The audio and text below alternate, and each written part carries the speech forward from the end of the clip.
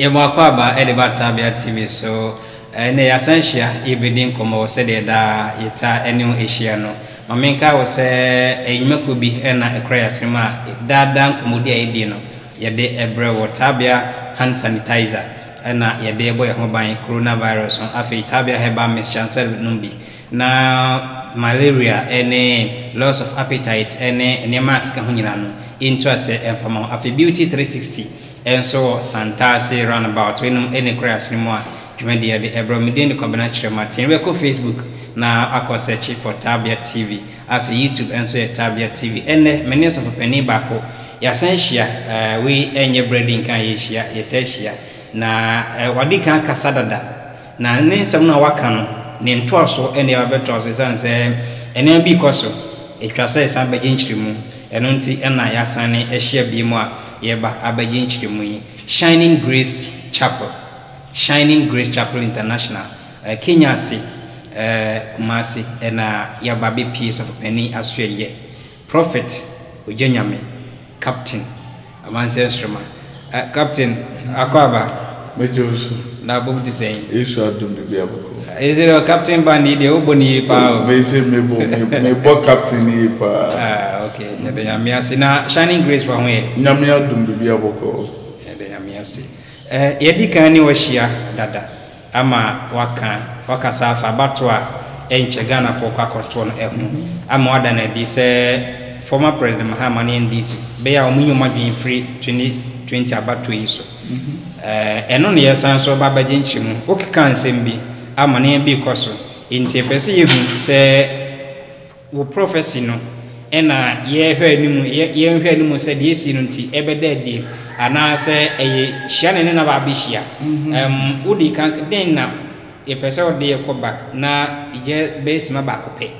but the tofa mayen de o ka fa 2020 about one any forget your NDC or Munyoma being free so. Did ka mechi o tifo ni ahwefo o mohwe na on se me onyame difo a onyame da na di se e free be bosuminsi ho me start free general ho se MDC pese o mo wi ni aba na se no mo ye ana me hu se 6 months o manko ana me nyankopon ka che me se sa no ma na o manko ni nti e free bosuminsi ensama ekanyina ye ka sunsumu nsam ye ba kire aba be sidi sunsum timi ye okay anu nyame da na di kache me se efiri sa wosum nse kura wosum nson no panin pa ba ko bewu na owu a na chese wo a MPP panin wu a chese akunya na ba be di MPP o okay yan hwa de bi on se me kan asasem no wie na mtro mo se afi we die abana ye na na kufu adodia na on se ye kasunzumu nsam na ni sunzumu nsam ayedin me se afi Mahama pa onye de kura watofom na de be mani party ase ne se on no ma bi ekokoso sese so onimu ho hwe adana me ye teaching bi se ye ka te se obi pese ugina bibi obi betimi asoyeti a wo hyebre ama de a onimu ho hwe kura dipa be soyeti a abra onimu ho hwe obi nso betim na se etimi ye se ahemfie kura bisi okay yana na otikoko obitimi ba nipa no bonso bi ahye na bufuo anase asamba akọ ka no akọka asembo ne ni aworo ne mpabo obadwom na hini abono achese bibi ye de oho obi betimi atena se ahyeha ma odi akoma hye o mene okay enti onyame da na dika che me se NDC lose abano 2020 na de me pese nipa ti ase ne se sunsumu nipa de ye adwuma no mudu tumia onyame de amamyam de ye adwuma no mudu tina da bia me ka se ensamo aye kan spiritual asem ne ye ka edin kashi ansa na ba da na me teaching bi se normal be koso no botim se tam ne ba be so a problem gidigidi bi na fa ha bon se ye bo din afa na nim guase bi abetagi ni nyina ye bia wo ye bia no sunsu intino dia yetiti no enkomhye no na ebem ana den tina sa ne ma no esisi dia esisi on say ye ka we nyina ye sunsumu nsam e de so bi pa kunya di na ya start ne bodin bone other than us eno so betimi account so ni se betimi afeto eno so betimi afeto eno betimi asori ayede etia wo na de me peso mote ase ne se on say me de bia me menye MPP ana menye NDC okay me de no spiritual realm sunsun ekuta me a mekuta white angel na nyame de abofo ama me am de ye adwuma nti ade bia me de mani hu bia no etwase meka okay on say me catch on say safuwe de NDC betimi ne say bia ye nto aba na fi eno ye one ana so betimi aye bibi na ye he na say ye to aba no a nsem besi ata de na say okay ano nyankopon asada na dia ka kire mi say NDC for do betimi aye so mo mani mmere wo MPs ata de na say parliament for no omo mani mmere na fiwe ye bede nkofo seat ofo birebe su seat no okay wo abema wani abere enipa ntiase se abrabo yesunsun abrabo eyetumi ndi se ofa no matra last time na me ye interview bi na urade bi so on the me de na ye say me no wo ka say sunsun betimi awura me mu na de ba de ekoso bia na me ka onyame sunsun kese a wo de ama me na me ka ho asem na de me pese ni party ase ne say onyankopon tumi da so ho ye atuma on se makama MPP me se edane ne na ba betena TV so aka okay sa dane akodi MPP ho adane akodi NDC ho adane akodi trabosom ho adane akodi ogu ma sa betena me mpese 7 December ne be do na de onyame ma me hu ye na failure okay enti se Sunday na ba be kanene on se ade abeti be last week mo me da ho na mo se NDC for so so the nice mo se ensamanfo omo a ewuwo firi ehye pie babonten na de safia ba to se de be sim bebiro ya ensamanfo no ehemfo ensamanfo omo firi hin na omo ko hin se eno ne camera bo asem okay na hu se NDC fo gina sie na ensamanfo pie bo a eba okay ata de na se ensamanfo pie ba into this year elections then na yen hwe nim then I expect de ye hwe nim ni se ntokwa bi ansi ga okay de bia ntokwa bi ansi okay uri ye nyina e wa ha be ye di ntokwa bi ansi okay into talking about say baby akwasha say free say bibi timeto na de ngase bi aba na ebo din na ye say na ma onime bi ahwe sesa na say from the monitor on social media any other platforms no any ubeti yese Tracy Boache Gloria Kani Miss Bell any obebre ekoso eka enkomhye ho ane eno on say David Kansembi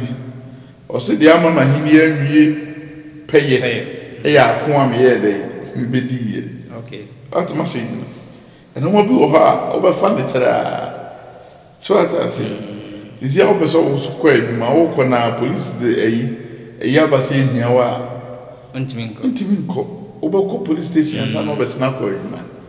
oho enti ni nyina ye no mo bi a eno na ma ye hu teaching so me obi o follow me bia nim say me ye teaching kire say abrabo mo bitimi di abo ahye the confusion de to so me kai be ni be mi ye one on interview bi say me hu say confusion sorry so ata de na say ebetimi afa ha ndi say one sorry a betimi awuram isi am no kasa na rade kai mi say o ma mukra kasa asem wo yi say me hu say confusion de be sorry bebre ewura party on say one thing ne say wu a wodo pa say ye wu say nye wu a wonya hu ya na be ma ye de ebu okay na de me kan say enipa entiase say onyankopon ene ni tumi no da so ho oji onyame difo dinko ade a we betimi yes okay all right enti going forward what they can say focus on parliament and wasan so aka say parliamentarians be lose one seat yenhwe what can be afa asanwase Muntaka or no dear anything. On say, me Nyame di for na me wo man Ghana ntam cho se me ni MPP me ni NDC. Okay. Me ko ha na mabaha. Onyame da na di. Se me hu seat mi no ha MPP fo ani abre.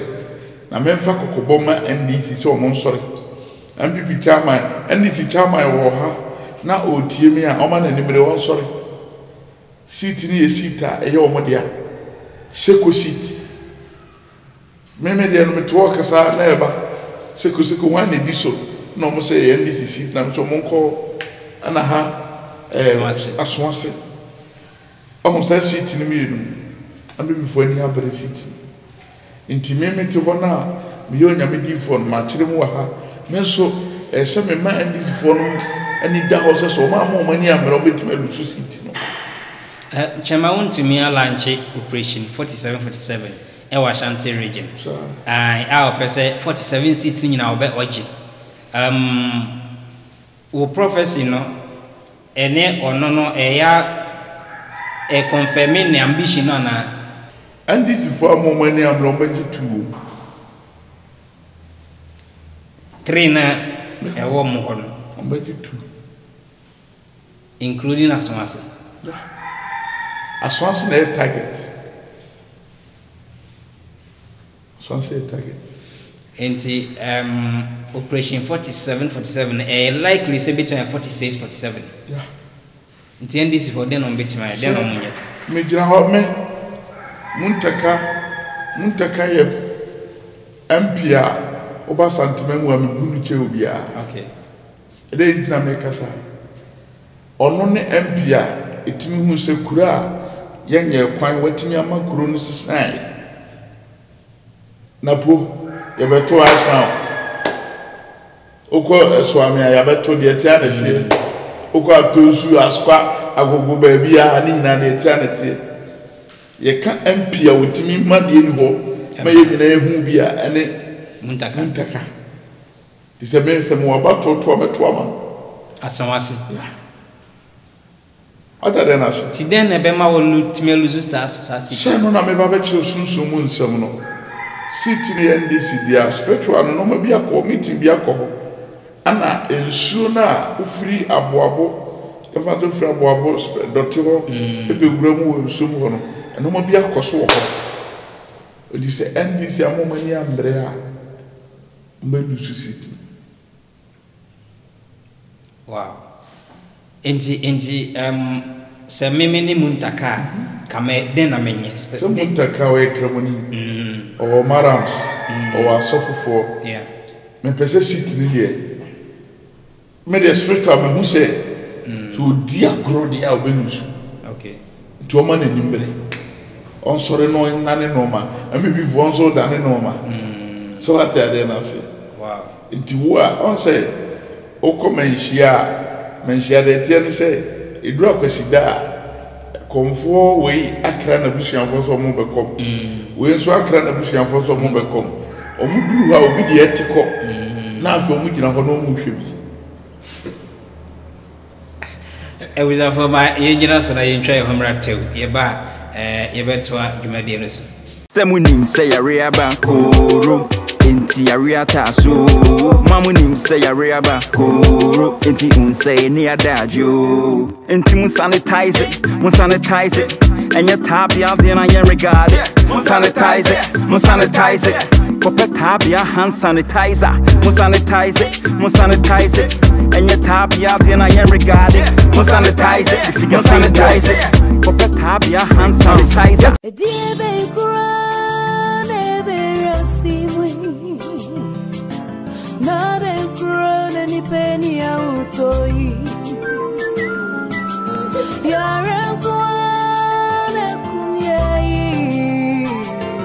And now, my dear listeners, before I sign out, I would like to introduce to you Taabea Herbal Mixture, a great and effective herbal medicine for malaria, loss of appetite, and general body pains. Taabea, a fact I can personally attest to.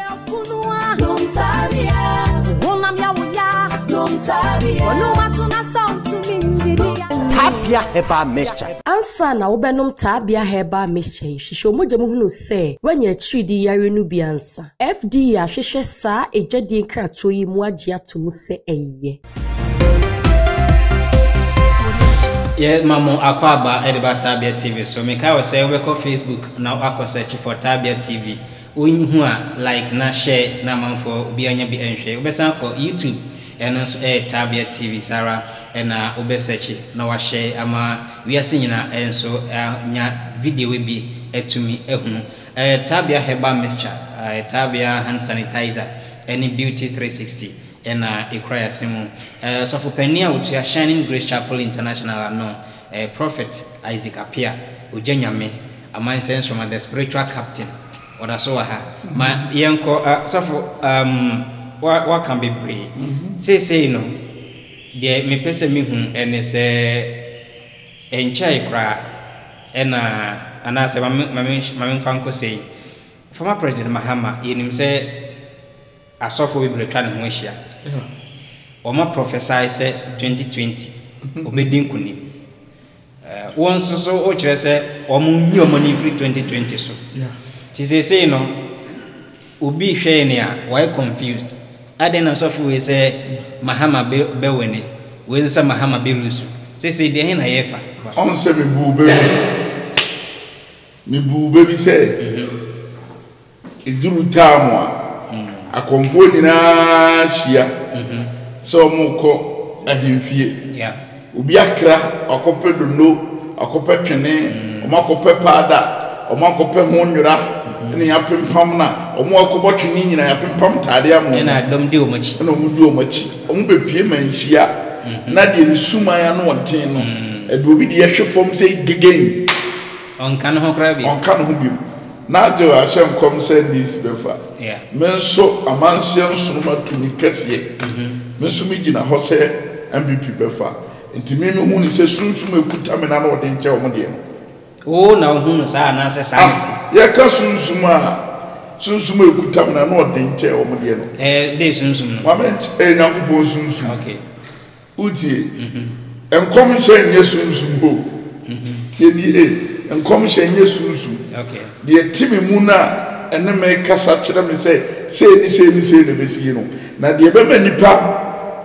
enyina be te sansem a yekenya si ebesi 7 December ho de am 10 December 10 December amanse obuoni eno na ya de bi am be se me kire mo se omadifo no omasofo no omalamfo no ntiade no eda ne ya set na no mu ana atade na se de menim wo twere kronkron hu ne se nyankopon twantro nti nyame na afrewo e na wo ye na djuma Nigeria so se nyame na afre na wo ye na djuma de ne be nyame on the same thing anasa ade ba ko nyina ko akoy de ne be nyame aka wo ya kire no asan ko dane na no a kire nfa fro onyame fro bi o mu obi a angel obi ataba wo de 1 obi de 2 obi de 4 obi de 5 okay atade na se ana me Ghana frontier se enya 20 years for ministry 40 years for ministry na jese obo onyame afre wo ana jese no why asori ate na obuta sunsun ajenkwan kura be no obi 13 years no started so nyame aduma na mpanimfo we na ne wo fa ne nana no nyina oho atade na se enti sunsun atina ni paso no era so oho na ana me pese ni party ase NDC me am so me papa kam okay baba ba ko bi so ho no so ye NDC okay so ono so ye NDC ono papa me pa na asem na je so ho mu nyina ye NDC okay ana me so amanse no me de me kontonkro okay ana sunsuma connect me afi say ne bisi na de Ghana fo nyina be hu board am e kire so ade no be hu sunsum ekuta me a esi de nyina mfie di hwe 10 December o kan si so se o mo prophecies na free nyame ana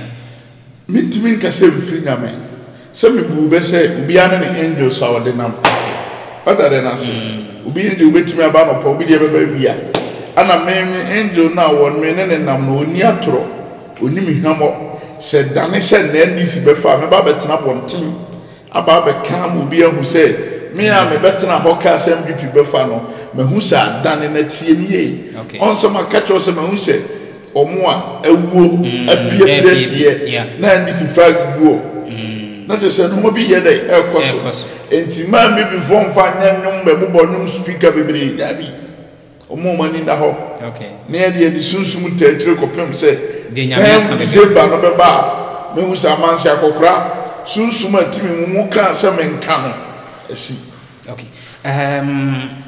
also for Penia or Assemblies of God so for Keseba. And now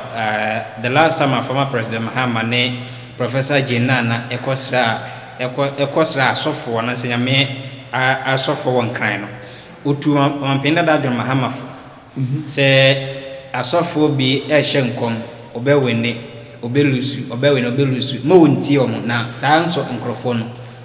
omo mfiri nyame anase nyame enyihwe emfa nkyere omo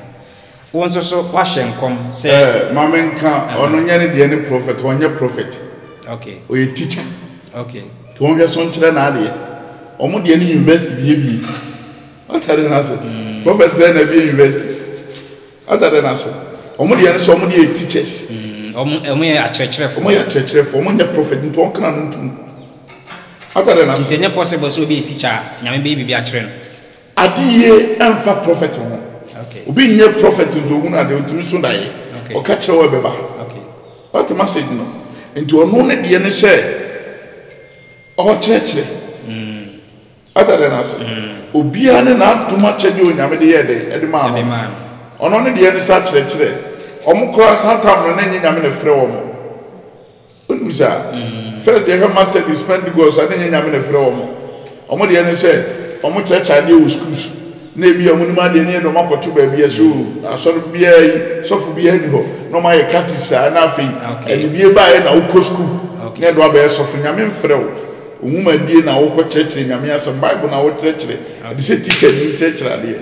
opa yɛ nhwɛ sɛ matter this Pentecost asɔfo fire teachers and some members of Opayanko fire teachers so what are they na say enti eduru maybe on kran ntum no omun church nyame asem no nya difuduma nto na de ye ka ye nyina wa ha besi oja mayen san hwe we ana de guso hwe ya ekan say o ka atudwa say emfa hone the number of prophets I almost say former President Mahama ebe winning no still I do you know say enye sanity on say adebisi o Israel atamne o nyamidi fu bi ne frɛ Jeremia kan say emfa hone asofufu bi nsɛm a ɔmoaka na na me sew sɛ wo kwa obelusu atmase dino eso satam no na yewo adifo mpanifo memfa me papa beduko bi ho memfa Nigel yemfa sofo mpanifo bi nka ho obi anso ka chen so ko bewi ni adade na se enso yamidifo no ka chen se na jai menkokon no na me kai sa ohine ni din krampo Zedekia na ono senka oyesu tie na nka otie se Jeremia ka kire ne se anko atore bia na efri se maye aduma na che na tsina on da exe kuma se abrabo me na mte asham me na mte profro me na mte ha obi mu anse kurasi ni na ba be yi no ko sanity but in this case on say no enye a question of obeko anawonko because omaye mo presidential primary sewe ama former president Mahama ena oye mo flag bearer ontime withdraw one thing I say media dia ko chef ho a na se me de bebere chef ho a efifi be fide mabu be pawo eburo se mi dua buro nam de bebere gu fo mo efifi e be sei nti on kan hu se enom obeto egu asase ne so se mfato bi ama ebe se agu kwa what ma se dini okay na hu ne opesa bi abro boto mama se evivie atade na se enu nti na onyame difo me hu se afiwe do mbetimi aya na se ne omuntwum omususu tete no ma no mo prepare omunyi na omo ni mre MPs okay so man hwe ya di kuto ma santima mu grebe zaade so atade na se ma men komi krom do wise be kwai se wo MP no okay ye okofa tonton de ba afie no tonton na wo de ba afie no na obi anim se obobo ebebu omoni ba omo so na ka na yes ye ne ya maka na ambe nti ye di ngura bebu fie ngura na bebu fie sanse sanko ngura mu o te benase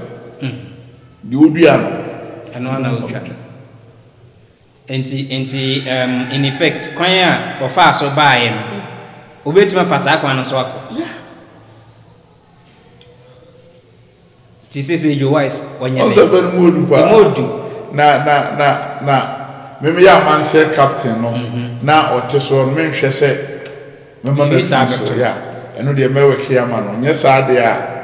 ka asembesi pa eno de me ya wu se me ya me de hye teso me ntra wo se obeba nye sa ka shika obeba asa de obe bia nso ye ode hye because omo nyina ya manse omo nyina ya be kwai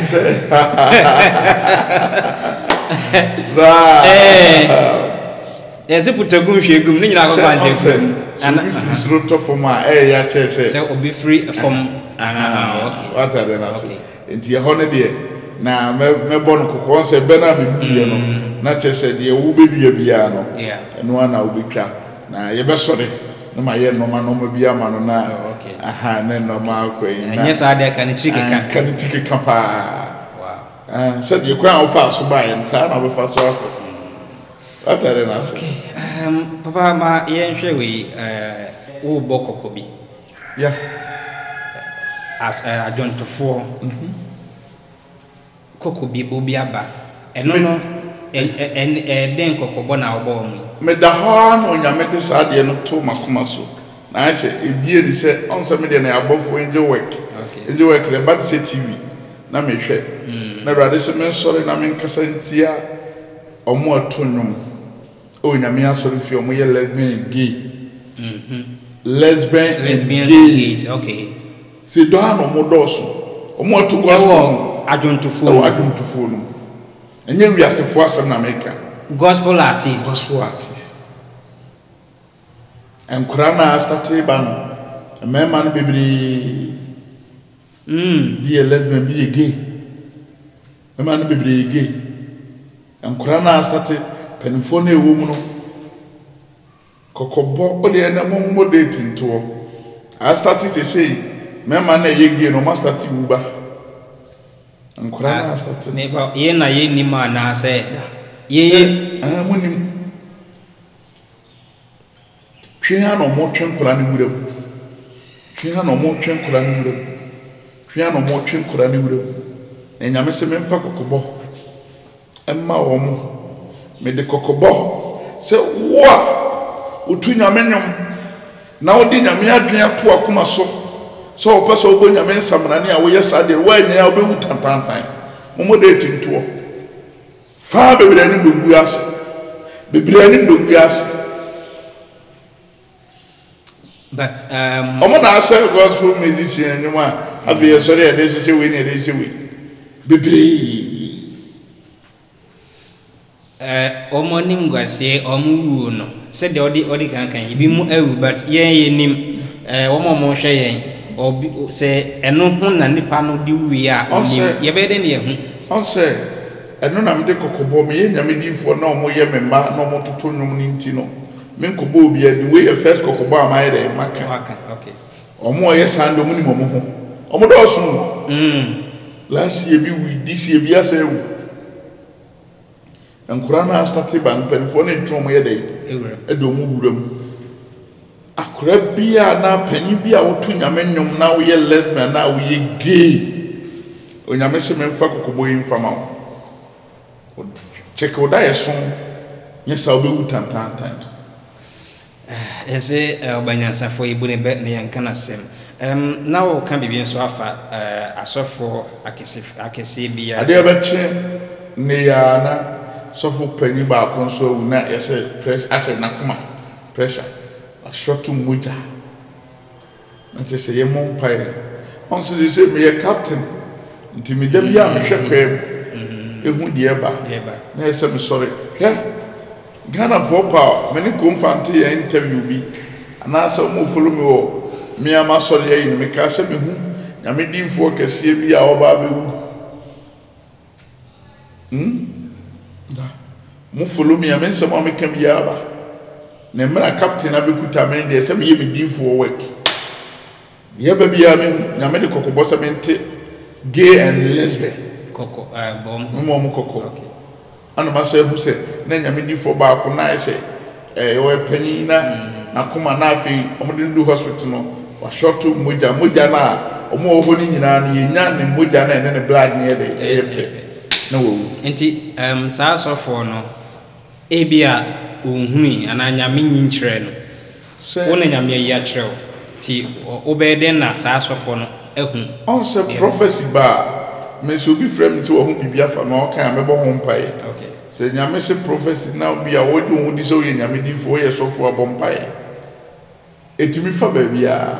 ye ko bobo ye ni bi obehye go kipa kwati behye go ata de na sanity okay na abrabona ye bon Ghana fo muntie ntoko bia ni we besi 2020 ntoko bia ni we besi na fimu de mo ha no mo besi no ko fo ni apre afu yo onu se NDC fo ni abre che MPP eni bre no se o edim so mo de o so mo ne da fam dada ena o peso mo sorry inti e je se o mo ni bre obi bia mu che wo okay na so spiritual ne de na nan mo bi ntinu watekili okay ne ka sunsun mo ni abre pa ami fo na de ba ye nnum ne asa okay na nam se sunsun panyi me hwe kwan mu no na me hwe ne nti bia be fa okay ye ko once me twato de meka ne se ye no do ye ho na ye mfa ho ma Kristo e wo wura ade ba ko Ghana le bia na me ya ne se de Ghana fo ni ma na obi ahwe ase eno de Ghana fo pepa okay yen twen adu free so da hunu se o se mentuma pa wo badwem na osere mi wi ade na obenya onyame do bibia twen papa ise master tia debi de papa ma unia na papa nwe no okay Prophet Isaac Apia aka Ogya Nyame amanse instrument the spiritual captain surgeon or operation operation ama ho otimato Kenya ase na owo Ashanti Kenya ase Kumasi na meken eno nti open ne ho